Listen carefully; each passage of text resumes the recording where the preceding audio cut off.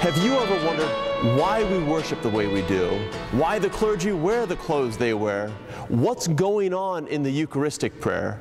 If you have these questions, I certainly invite you to join us for our Sunday worship services at 9 and 11. In both of these services, we're going to have an instructed Eucharist. I'm going to help you understand what's going on, what the historical context is, and how you can engage more deeply with our worship each week of your life. God bless you, and I look forward to seeing you digitally this Sunday.